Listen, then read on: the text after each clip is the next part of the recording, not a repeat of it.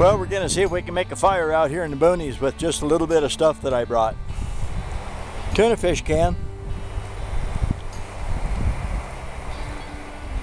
Break off some little twigs.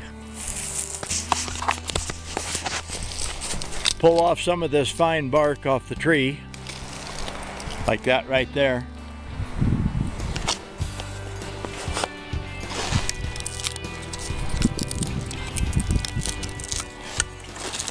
It's actually a pretty nice day down in the trees.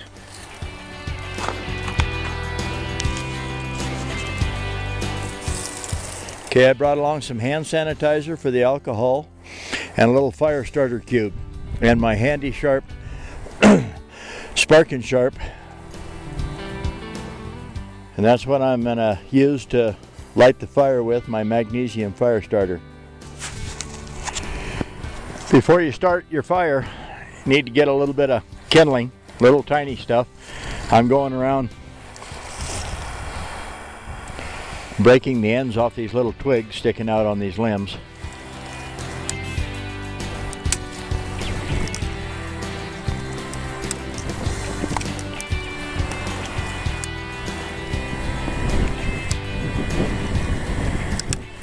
You got to have a little bit of kindling before you get your fire started, otherwise you'll lose your fire before you get your kindling. So we'll just go along here and break off a bunch of these little limbs.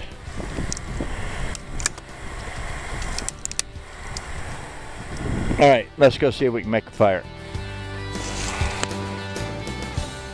Okay, I got my little bottle of hand sanitizer here. And then also some fire cubes. They're a petroleum product. You kind of rough them up, tear them up, get them started. They burn about 600 degrees for about 2 minutes. I buy them at the gun shows.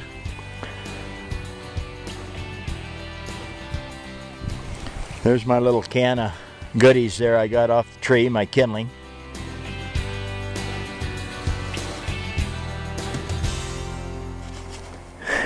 There's my 14-inch blade old hickory butcher knife. Okay, we're gonna take our hand sanitizer here, squirt a little bit of it down in my kindling there. Gotta put a little hand sanitizer down in there.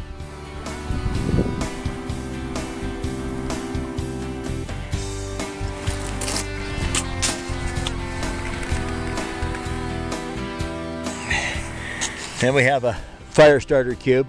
It's a cotton ball with a bunch of petroleum stuff in there, and it's kind of ushy and gushy and makes a mess out of your fingers, but you got to kind of tear it up to make it work. Now I'm going to get my Spark and Sharp out of my pocket.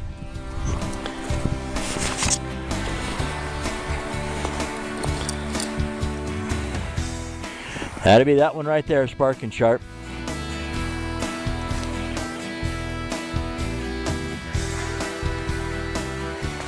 Tungsten carbide, V-notch sharpener, the one I call the open face.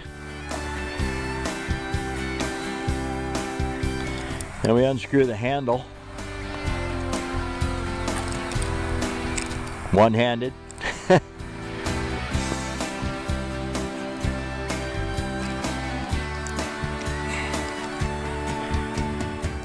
There's the magnesium. I'm going to start that magnesium, that fire, with my Spark and Sharp.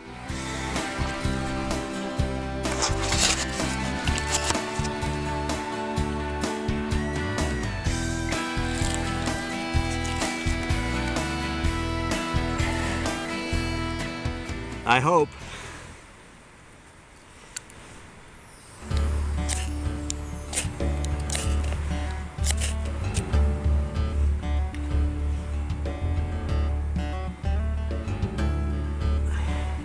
You can't see it, but it's burning.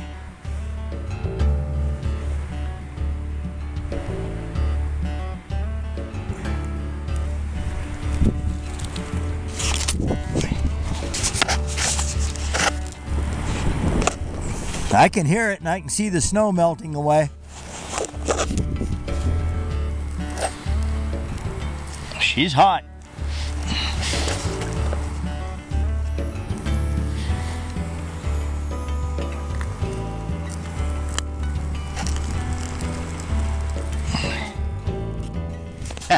Well, you know, I guess I wouldn't freeze to death out here.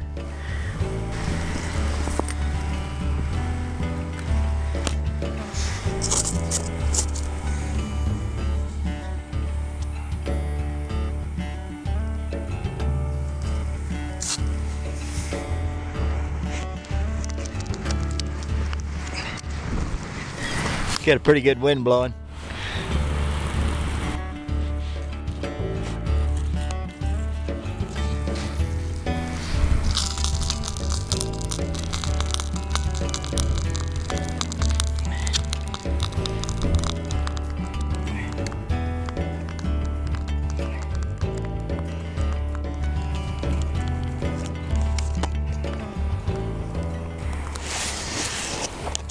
When this gets going a little bit, what I'll do, it's what I tell people at the gun shows, fish your tuna fish can back out of there.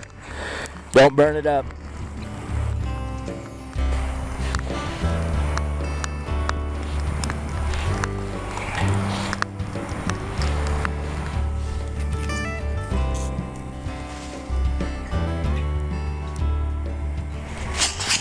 Now there's all kinds of stuff that you can use for kindling if you're around some trees. I guess if you're out hunting, hiking, camping, fishing, unless you're down in the Arizona desert, then you better take something with you.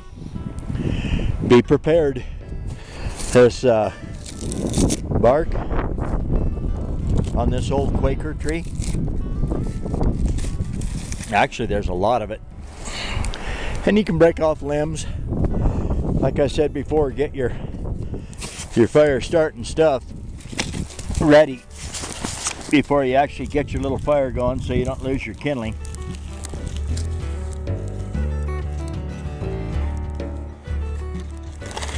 And if I was going to pick a place to hunker down for the night, it wouldn't be out here sort of in the open. I'd hide better in the timber, down in a hole somewhere.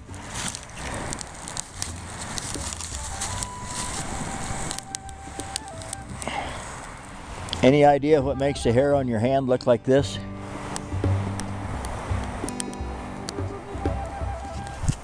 Well, I guess it wouldn't freeze to death as long as the wind wasn't blowing too hard, and of course if I didn't have the camera in my hand. Handy sharp knife sharpeners.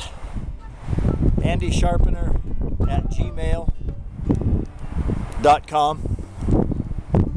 Find me in northern Colorado, southern Wyoming at the gun shows. I'm Brad Buckner, Handy Sharp Knife Sharpeners. What a beautiful day. I'll see you later. Bye.